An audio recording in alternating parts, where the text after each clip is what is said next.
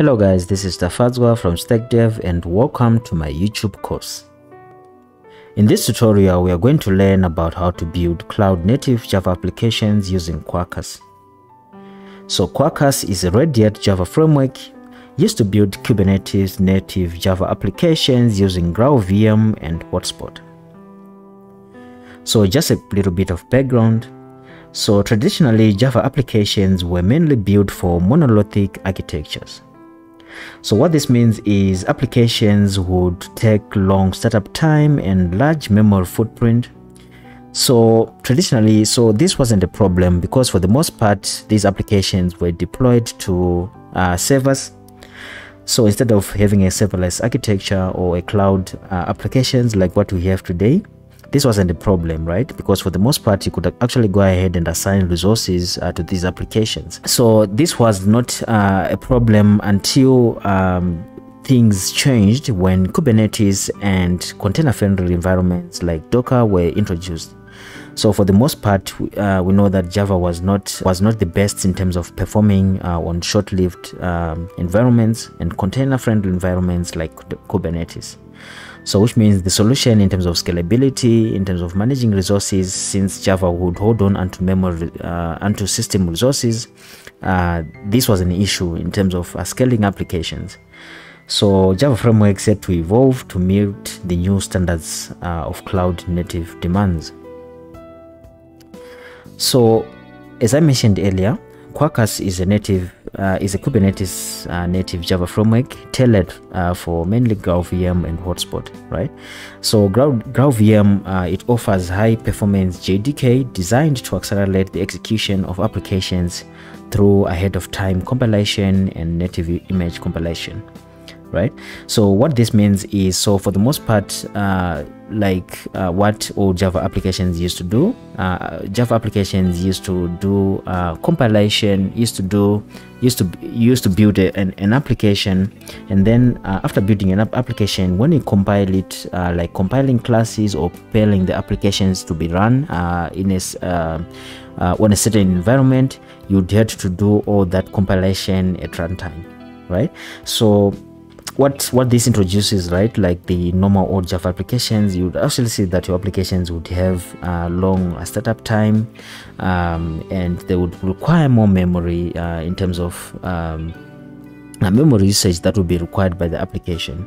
But with Quarkus, they used an approach through GraalVM that is called the container first approach, right? So if you can see the traditional application, so for the traditional applications, you would package your application, right, during build time, and then during runtime you'd actually go ahead and load classes and all the classes that will be required for that specific applications, and then at the end of the day you'd have some sort of a fat jar that would then deploy to your environment. So this would eat up resources like memory and then startup time, right? Because like imagine compiling classes that you would need to use, and most of these classes for the most part you just need them to use them once, right? So this was an issue, right? Because you can imagine a situation where your application, when it boots up, right, it requires more resources, for example like compiling classes and etc. And you see that those classes and then the dependency trees of those classes, most of them would not be used during runtime of the actual runtime or usage or the business use of the application, right? So you'd assign resources to your environment, and then at the end of the day you end up not using these resources, right? So what GraalVM what Quarkus did was to use something called a container first philosophy. So the idea with the container first philosophy, what it does is, so for the most part what you used to do at runtime, you now need to do it during build time. So what this means is, so as much as possible, classes like building classes required to perform initial application deployment is going to be done during build time, right? So when you are building your application, this is where you compile your classes, and then most of the classes that won't be used, for example, for business logic, will then be dropped, right? So which means when you build your application, it will actually build the classes that you need to use or to initialize your application, and then once that is done, it will then it won't load those builds, those classes into the final JVM or the final jars or the native executables, right? So it also accomplishes this container first philosophy also through reduction and reflection usage, right? So what this means is, so for classes that are not going to be used for your business logic, or for classes that you'd only require when you boot up your application, or when you prepare your application, when you run it, so all those classes would then be dropped, right? Because what reflection does is, so for the most part, for classes that you need to use during runtime of your applications, so you can also register them for reflection, right? So if you want those classes to be recognized by the native image, right? So for example, you can, with GraalVM, you can do a native image executable, right? So what this means is, so for classes that you would require during runtime of your application, you can actually do something called native, you can also do what we call reflection, right? But with Quarkus, it automatically move these classes that are not going to be used by our application, or the classes that are only required during runtime or the business logic of our application. So this is what we call reduction in reflection usage.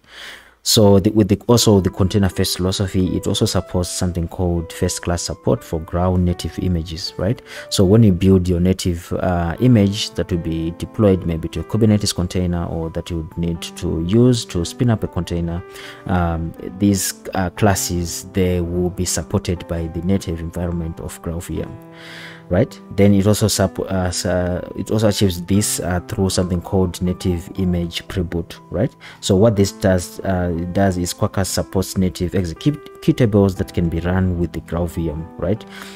So that's the whole idea. So just to give you sort of like a picture in terms of how this works. So this picture is from the Quarkus website.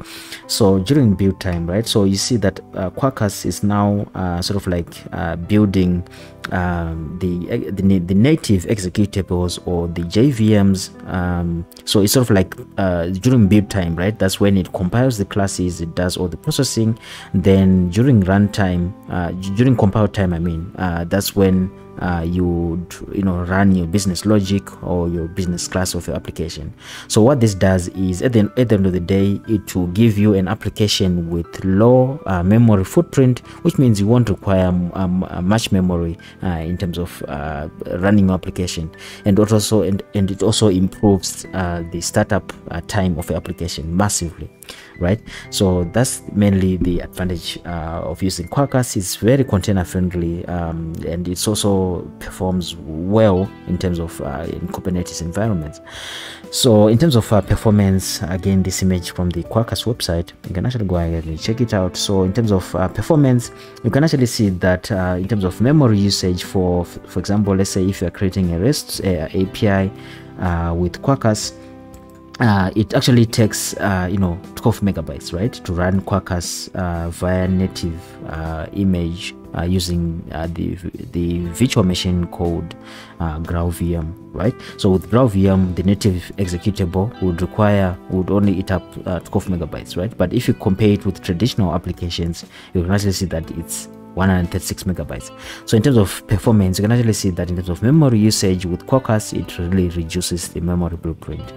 Then again, if you compare it with the CRUD, the rest with the CRUD API, 28 again is 209, right? So you can actually see that in terms of memory, the memory is significantly reduced using Quarkus. So in terms of performance, Quarkus does exceptionally well. Then in terms of response time, in terms of booting up your application, you can actually see that for the REST API and even for the REST with the CRUD, the Quarkus API build with GraalVM, it only takes less than a second to boot up. But if you compare it with traditional traditional JVMs or OpenJDK, you can actually see that it takes 4.3 seconds or 9.3 seconds, depending with the how big your application is. So in terms of boot up time, Quarkus is so this gives an advantage, right? So in terms of scaling your application, let's say in a Kubernetes environment, let's say you deploy a change and want to boot up your application, it will boot up in no instant, right? So this is a great performance improvement, right, in terms of how Java applications relate to the cloud environment. So with this said, enough of theory. So in this tutorial, we are simply going to create a simple RESTful API using Quarkus. So we are going to see how you can actually create a RESTful API using Quarkus, right? So stay tuned.